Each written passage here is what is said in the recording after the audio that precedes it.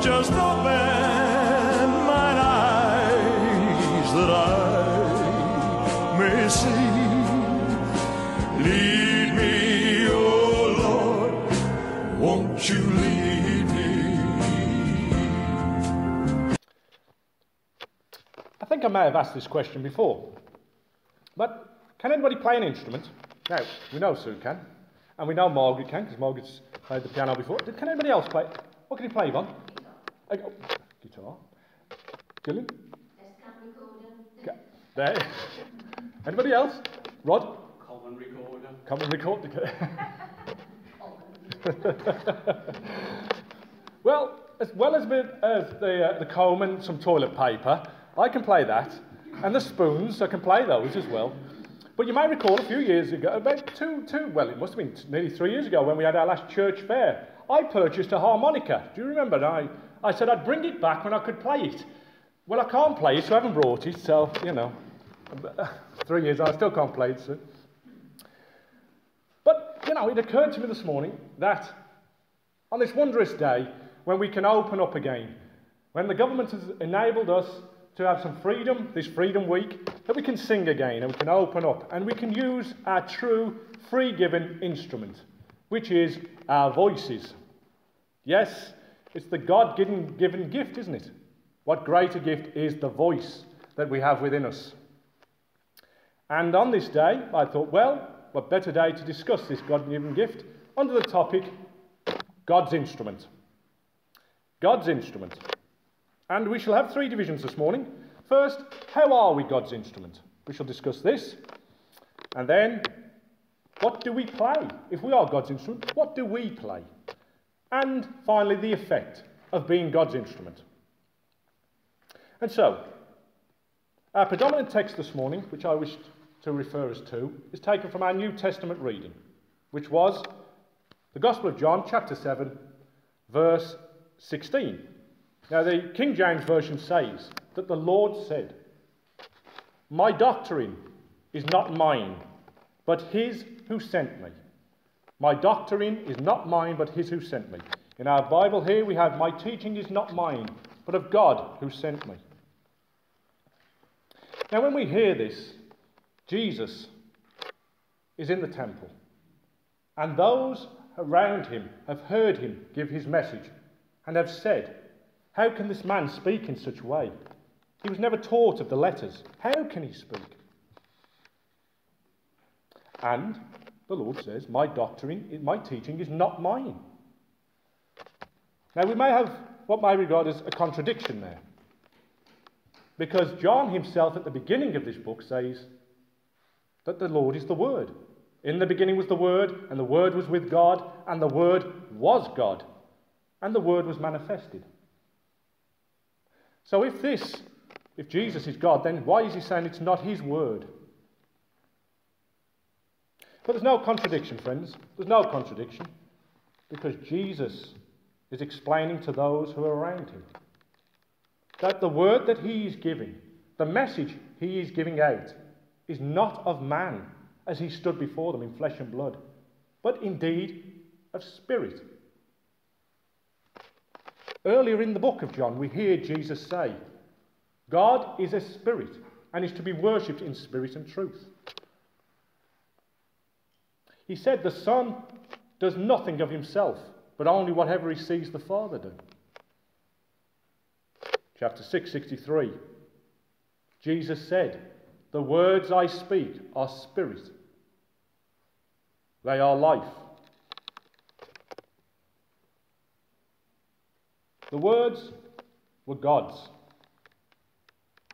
That was the word. But Jesus was conveying them in a human form. In the same way, friends, this is how we are the instrument of God. We have the words within us, and yet we give them out. We are the instrument by which God uses, and we expel the words, don't we? We are the instrument through which his words are channeled. Now, as his instrument, what do we play then? What do we play as an instrument? Now, by means of illustration this morning, if we consider ourselves as an instrument, what notes do we play then? For life is a musical score, if we see it that way. And for those who are the musicians in the room, will know that your notes go up and down and sideways. And so is life for us. A semi-clef, is it clef? You could say I don't know music, so. Whatever they're called. The dot, dip, dots, up, down. That's life, isn't it? We're on our musical score, and our notes will accord. Now, any good piece of music, as we know, has good notes. The good notes. We play these well. The high C. Is that a high C? I don't think that's a high C. It doesn't matter. The good notes. And the good notes that we give out as the instrument of God are praise. First and foremost, this morning on this glorious day, with our voices we've sang praise to God. That's a good note from us this morning. Praising him, worshipping him. Indeed, just one little aside, when you consider the last thing that Jesus did, according to the Gospel of Mark, with his disciples after the Last Supper, it said, they sang a hymn and then went to the Garden of Gethsemane. To sing is a wondrous part of worship, and it's great to be doing it again today. That's the good note. We also, when we give love, words of love, and kindness, and compliments, and compassion, these are all God giving us out, good notes giving out. Every now and again, though, like my singing, we'll hit a dud note, or a bum note, like Les Dawson playing the piano, ding-ding-dong, down goes one. And yes, we do give out the dud notes, don't we, sometimes? These can be various things such as pride. In our reading, we heard Jesus address this very matter. Chapter 7, verse 18. Where Jesus then saying it is not his teaching. Indeed, it is the God, his Father. But he goes on to say, he that speaketh of himself seeketh his own glory. And we do that in times, don't we? We speak of ourselves and like to look at me. And we've addressed this recently. Certainly in today's society, there's a bit me, and a bit more me. A bit of pride coming in. And indeed, that's where sin comes from, isn't it? It's all pride. We get angry because we feel we've been slighted by somebody else. Or impatient. Oh, come on, I've got things to do. Me, and a bit more me.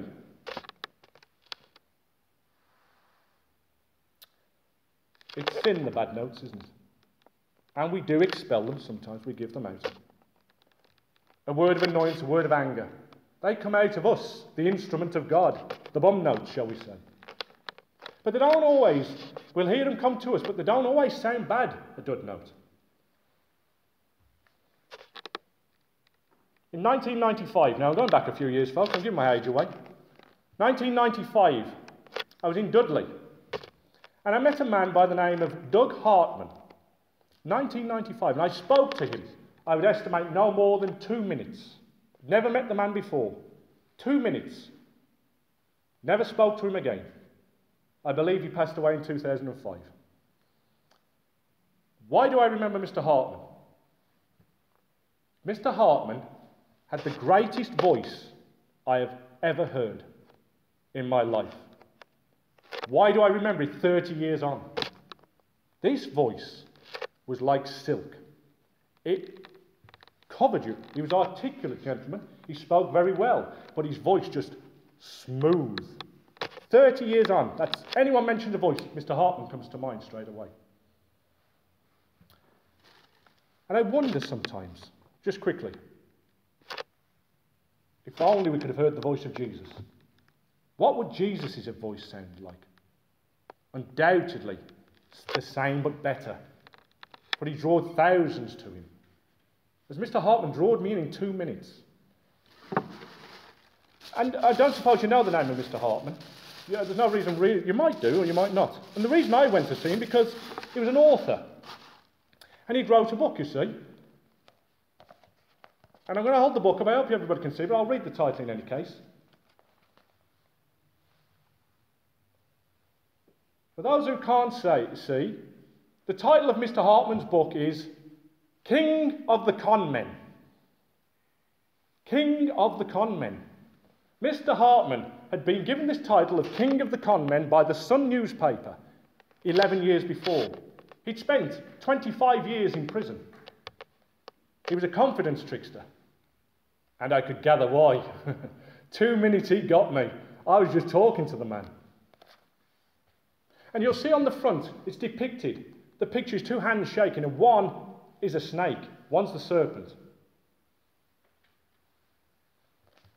Can only attribute, but I do not. I'll come back to Mr. Hartman. Please don't let me finish without speaking to Mr. Hartman. The devil draws us in the same way, doesn't he? The same voice. Hello, come on in. How are you? Wonderful voice, said Mr. Hartman. And we have these notes within us, don't we? We say sinful things at times, and we don't mean to, but we do. But how do we overcome them, friends? That's the point, isn't it? How do we overcome these dud notes that we play as a God's instrument? Well, as Sue and as whoever else, Yvonne and Rod and Gillian will tell us. How do you overcome dud notes when you're playing an instrument? Well, we all know. Practice. The amount of times I've heard my nephew, Chad, playing that trumpet.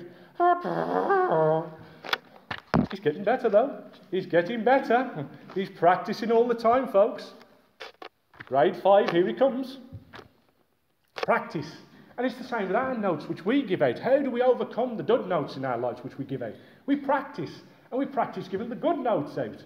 We give those out on a more regular basis. That's what we do. Indeed, in his letter, James, the Apostle James says in his letter, gives us an example of how we can use our voices to overcome these dud notes. He says, chapter 5, verse 16, confess your faults to one another. What better way to overcome these things by getting them out there, vocally speaking them? My friends, this morning, I wish to do this for you.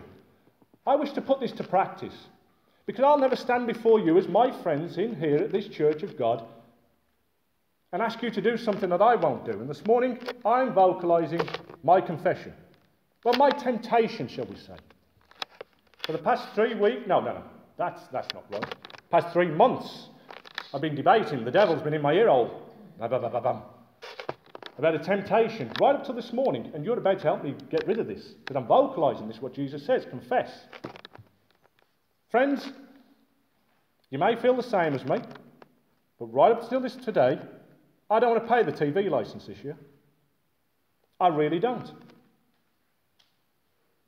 And the devil's given me good reasons why not to, because you can always find a reason, can't we? I don't want to pay the TV licence this year. I don't watch the BBC, first and foremost. I don't watch it at all. Secondly, I don't think it's a neutral thing anymore. It's more biased. It used to be British broadcasting down the middle. No, I think it's politically biased. And 3, it denies now free licences to over 75-year-olds, which I think is an absolute disgrace in this nation. I don't want to pay it. I really don't. I have a TV. I don't want to pay it. And there's times, I must be honest, when I said, I'm not paying it. But we know what happens. Friends, I've got it out there to you now. I've told you this. But because I've confessed my sin now, I'm buying it. I'm buying it, aren't I? Because I can't stand before you next week and you know he hasn't bought his TV licence. You see what God's done? We use his words, confess. Get it out there. Jesus faced temptation, didn't he? He faced it. The Son of God faced it. And how did he deal with it? He spoke. He didn't internalise. He spoke. Every time the devil tempted him, he said, it is written. It is written. Man will not live by bread alone. It is written, I serve no one but the Lord. This morning, friends, I do the same. It is written. Give to Caesar what is Caesar's, and give to God what is God's.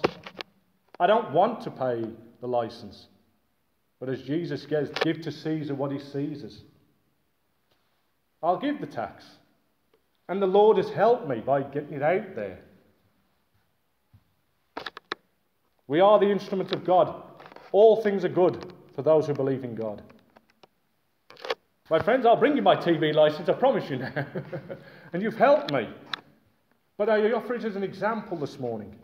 If we have a temptation, let's put it out there, because now you've helped me. If you have something to get it out there. This is what we are as God's instruments, good, bad, or indifferent.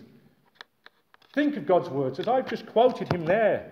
How can I go against God now? Give to Caesar what is Caesar's. I'll give to Boris Johnson and the BBC what's theirs.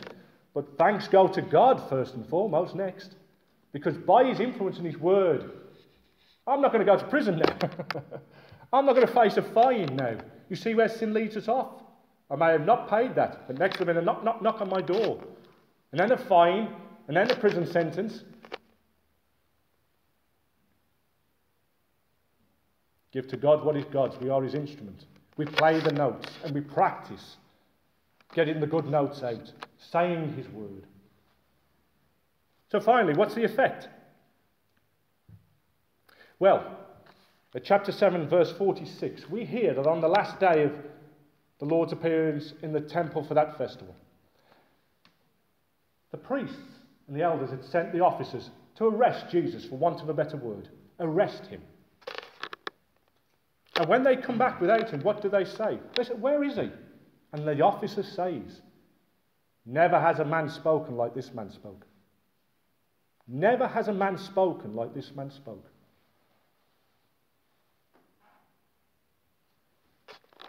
When we are the instruments of God, friends, when we speak the words of Christ, the Spirit flows, as Jesus said. The Spirit will flow like living waters. And it's to be hoped that those who hear us express the words of God will say, I've never heard anybody speak like that before. If we've forgiven somebody for their sins, maybe they'll say, I've never heard somebody do that before. That lady spoke like I've never heard her speak before. This is the power of the God's instrument within us, the voice, his words. And I do want to come back to Mr. Hartman, the king of the con men. Why was I seeing Mr. Hartman? I went and had Mr. Hartman's book signed. Let me read what he signed to me in there. To Lee, God bless you. Douglas Hartman. Galatians 5, verse 22. Mr. Hartman was quoting God. You see, he was a born-again Christian in prison. He had turned to Christ, and he was now going around prisons, telling the other prisoners, the young lads, because this was a man of mature years when he was in prison. He was 65 when he was in prison. He was mid-70s when I met him. And for many years now, he'd gone around preaching the word of Christ. God was using his instrument. This glorious voice was now within prisons, telling other prisoners how to turn their lives around. Picture of me with him. I'm the one with the hair. God had used his instrument. And let's hope that people say, never has a man spoke like this man spoke. Friends, when we play the notes of God, we play a melodious tune that warms our hearts, comforts our minds, and is sweet, sweet music to those who hear it. Let us be the instruments of God. Let's play his tune every day. And on this wondrous day when we're opening our voices and singing loud, may God bless you, and amen. Lead me